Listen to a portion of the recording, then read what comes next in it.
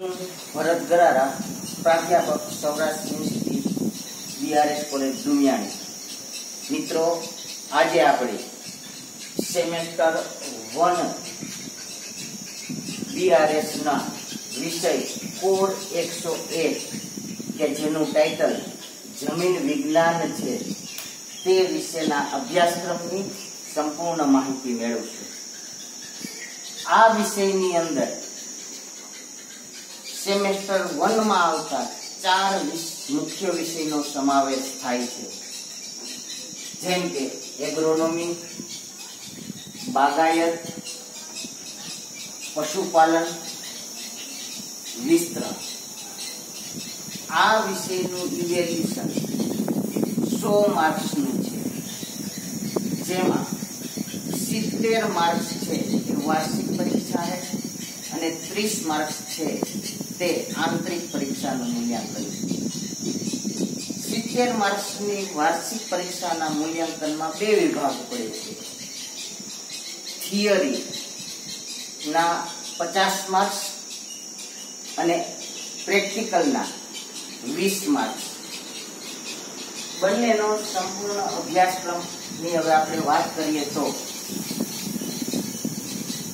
થિયરીનો અભ્યાસક્રમમાં 5 એકમનો સમાવેશ થાય છે, જેમ કે એકમ 1 પૃથ્વીની ઉત્પત્તિ, ખડકો અને ખનિજો. એકમ નંબર 2 જમીનની રચના, જમીન બનાવતા પરિબળો. એકમ નંબર 3 જમીન પ્રોફાઇલ, જમીનના ઘટકો, પ્રણાલી અને કાર્યો. એકમ નંબર 4 જમીનનું વર્ગીકરણ. એકમ નંબર 5 જમીનના ભૌતિક અને રાસાયણિક ગુણધર્મો અને જમીનનો ભેદ. બીજો જે અભ્યાસક્રમ એનો છે વિભાગ છે પ્રેક્ટિકલ. તો 4 પ્રેક્ટિકલનો આમાં સમાવેશ થાય છે, જેમાં પ્રેક્ટિકલ નંબર 1 છે એ જમીન ઓગારનો અભ્યાસ, એટલે કે જમીનનો નમૂનો લેવા માટેનું જે સાધન છે એ જુદા જુદા પ્રકારના છે, તેનો એમાં અભ્યાસ કરશું આપણે. પ્રેક્ટિકલ નંબર 2 માં પૃથ્થકરણ માટે જમીનનો નમૂનો કઈ રીતે લેવો, એટલે કે જમીનનો નમૂનો લેવાની રીત, એ પ્રેક્ટિકલ છે. પ્રેક્ટિકલ નંબર 3 જમીનના પ્રોફાઇલનો અભ્યાસ. પ્રોફાઇલ એટલે કે આ જમીન ઉપરનો ઊભો કાપ એટલે કે પડક, એનો અભ્યાસ કરશું. અને પ્રેક્ટિકલ નંબર 4 એટલે કે જમીનનું ભૌતિક પૃથ્થકરણ, એટલે કે જમીનનું પોત, પ્રત, આકાર, રંગ, સ્વાદ, એના એકબીજા કણો પ્રત્યેનું આકર્ષણ, જુદા જુદા અલગ પ્રકારના કણો વચ્ચેનું આકર્ષણ, એનો અભ્યાસ કરશું. આ સંપૂર્ણ વાત થઈ આપણા અભ્યાસક્રમની. હવે આપણે એક પછી એક એકમ ને થોડોક વિસ્તારથી એના વિશે માહિતી મેળવીશું. તો થિયરી અભ્યાસક્રમનો આપણો પહેલો એકમ છે પૃથ્વીની ઉત્પત્તિ, ખડકો અને ખનિજો. આપણે જ્યારે જમીન બાબતે અભ્યાસ કરવો હોય ત્યારે આ પૃથ્વી કઈ રીતે ઉત્પન્ન થઈ અને ખડકો અને ખનિજો શું છે એની પ્રાથમિક માહિતી લેવી ખૂબ જ જરૂરી છે. તો આ એકમની અંદર આપણે પૃથ્વી કઈ રીતે ઉત્પન્ન થઈ, સામાન્ય વાત કરી લે, કોમન. તો સૂર્યની નજીકથી કોઈ મોટો ગ્રહ પસાર થયો હશે અને સૂર્યમાંથી છૂટી પડી અને એક મોટો ગોળો એની આસપાસ પરિભ્રમણ કરવા માંડ્યો. એના માટેની જુદી જુદી પરિકલ્પનાઓ. ચેમ્બરલેનની પરિકલ્પનાઓ 3 પરિકલ્પના છે. ચેમ્બરલેનની પરિકલ્પના, લઘુગ્રહની પરિકલ્પના અને સર જેમ્સ જીન્સની પરિકલ્પના. તો આ પૃથ્વી કાળક્રમે ઠંડી પડી અને ઉપરનો પોપડાએ ઘન સ્વરૂપ ધારણ કર્યું, અને એ ઘન સ્વરૂપ ધારણ કર્યું એમાં મોટા મોટા જે ખાડાઓ હતા ત્યાં મહાસાગરોની રચના થઈ, ઊંચા ઊંચા ભાગો હતા ત્યાં પહાડો થયા, ક્યાંક સપાટ મેદાનો થયા. આ પૃથ્વીની અંદર લાવા ભરેલો છે, એ અમુક દબાણને કારણે કોઈ જગ્યાએથી બહાર નીકળી અને પૃથ્વીની સપાટી ઉપર પથરાય છે. અને કાળક્રમે ઠંડો પડી અને મોટા મોટા ખડકોનું સ્વરૂપ ધારણ કરે છે, જેને આપણે ખડકો કહીશું. ખડકોના 3 પ્રકારો છે: અગ્નિકૃત ખડક, જળકૃત ખડક અને વિકૃત ખડકો. 3 ખડકો. એમાં પ્રાથમિક ખડકો અગ્નિકૃત છે, એની ઉપર કુદરતી બળોની અસરથી જળકૃત અને વિકૃત ખડકો બને છે. અને એ ખડકોની અંદર પૃથ્વી ઉપર આવેલી અને જે ના બંધારણમાં જે તત્વો રહેલા છે એને ખનિજો કહેવામાં આવે છે. એ ખનિજો સમાયેલી હોય છે. તો આ પહેલા એકમની વાત થઈ. વધુ આપણે જે એકમની શરૂઆત કરશું ત્યારે ચર્ચા કરશું. બીજો એકમ જમીનની રચના અને જમીન બનાવતા પરિબળો. જમીનની રચના એટલે જમીન છે એ ખડકો અને ખનિજો ઉપર કુદરતી બળોના અસરથી ઘસાય અને નાના નાના કણ છૂટા પડી અને પૃથ્વીના પોપડા ઉપર પથરાઈ જાય, જેને આપણે જમીન કહીએ છીએ. તો આવા 3 પ્રકારના જે ઘટકો છે એ એમાં મહત્વનું યોગદાન આપે છે. જેમ કે ભૌતિક ઘટકો, જેને આપણે ભૌતિક અક્ષય કહેશું, રાસાયણિક ઘટકો, જેને આપણે રાસાયણિક અક્ષય કહેશું, અને જૈવિક ઘટકો, જેને આપણે જૈવિક અક્ષય કહેશું. આ 3 પ્રકારના અક્ષયથી જમીનની રચના થાય છે.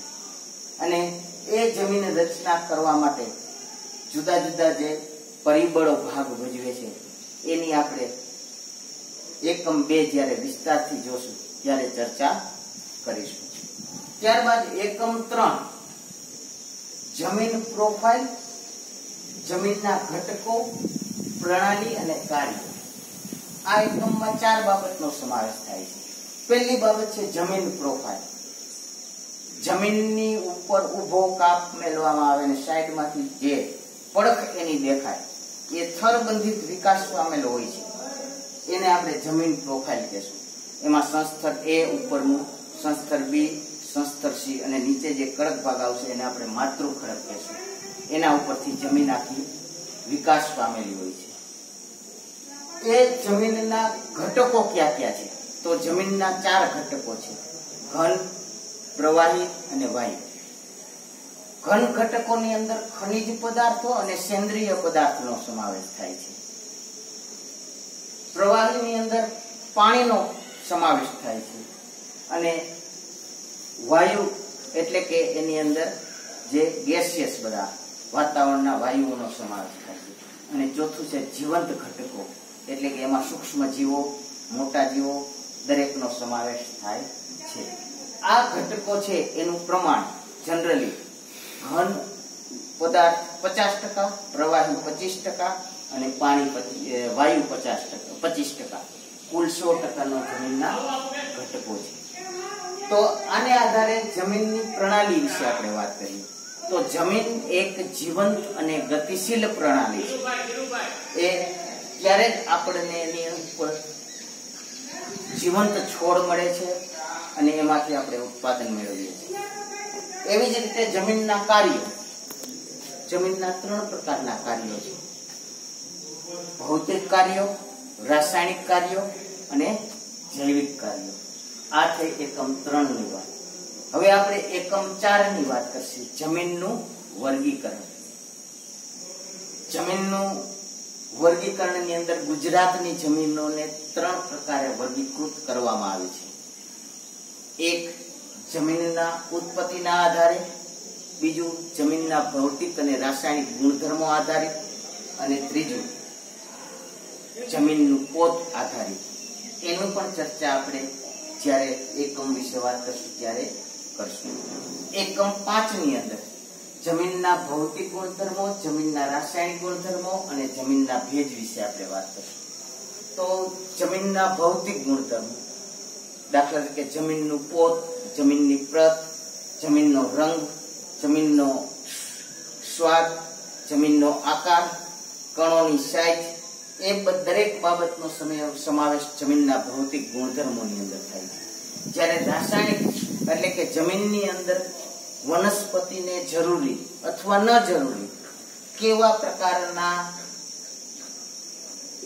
તત્વ આવેલા છે એ બધા તત્વોના ગુણને આપણે રાસાયણિક ગુણધર્મો દેશું. અને ત્યારબાદ આપણે જમીનનો ભેજ.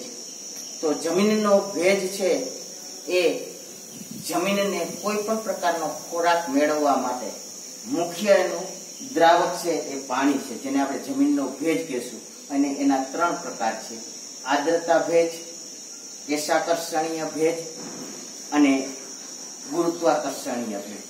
આ દરેક એક ભેજનો આપણે એકમ નંબર 5 ની અંદર અભ્યાસ કરશું. અને આ સંપૂર્ણ આપણો થિયરીનો અભ્યાસક્રમ છે અને પ્રેક્ટિકલ અભ્યાસક્રમની પણ આપણે વાત કરી. ત્યારબાદ આપણે ડિટેલમાં એક પછી એક એકમ હવે પછીના લેક્ચરમાં જોશું.